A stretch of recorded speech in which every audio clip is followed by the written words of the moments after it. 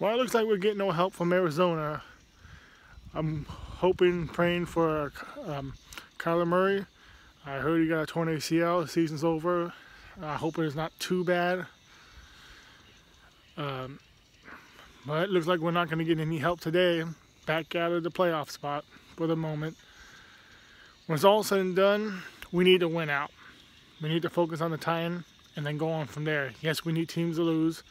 We still got 4 more weeks for these teams to lose. But we need to bolt up. We need to win. That's what matters the most. If we ain't going to win, having teams lose ain't going to help us. We need to win. We need to win out. We got the Titans. And then we're going to the Colts. Mind you, the Colts have swept this division so far. We're the only team left they haven't beaten. We do own the Colts, but that don't change the fact they can beat us.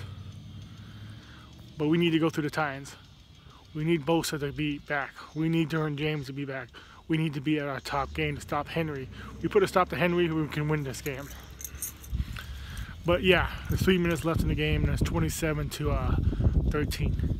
The Patriots are gonna win, and that sucks because we were in the playoff spot one freaking day, and now the Patriots are in the playoff spot. So when it's all said and done, it's F all the teams but the Chargers. F them all. If everybody in our division, if everybody in the conference, if everybody, all 31 teams, it's not the Chargers. Bolt up.